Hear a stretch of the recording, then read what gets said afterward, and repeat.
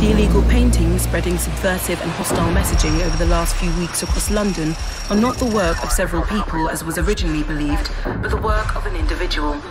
The criminal, suspected to have links with the terrorist group Stadia, is masked as supposed to be dangerous.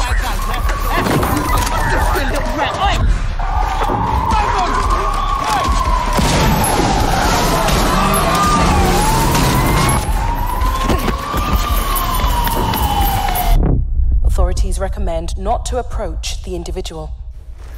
First, they came for the foreigners, and I did not speak out because I was not a foreigner.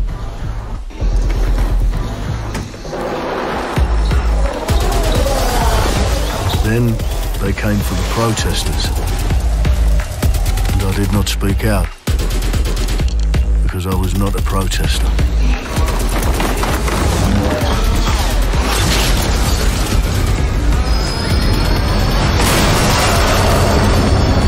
Then they came for the journalists, and I did not speak out because I was not a journalist.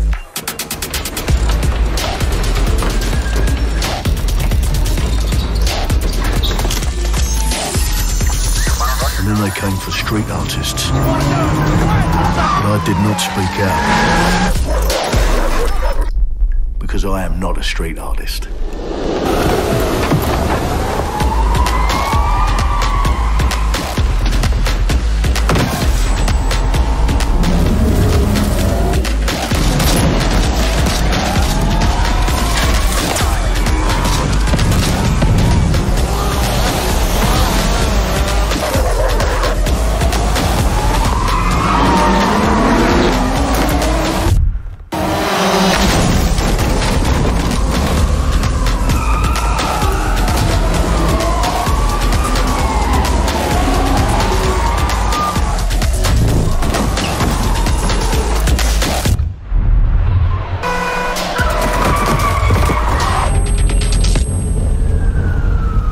I realised that eventually they'd come for me, and there would be no one left to speak for me.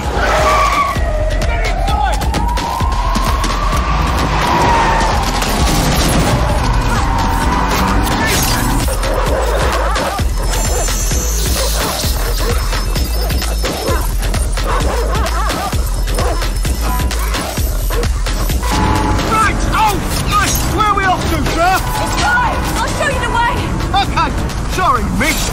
Jesus! All right, so we're in a total mess now, so let's get the hell out of here.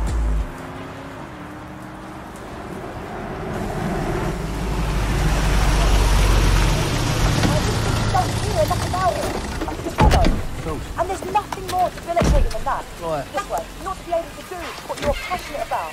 After a long night, London is in chaos. The main arteries through the city are blocked. Hundreds of heavily armed Albion... Well. Welcome to the Resistance. Here's a welcome gift for our new members. But the disappearance of the criminal... You could have told me it was a bloody costume party. Try it on. The new key suspect has been identified as David Ford, a 43-year-old London taxi driver. He has no criminal record, but is currently believed to be a terrorist. People have been asked not to approach him. The authorities advise all residents...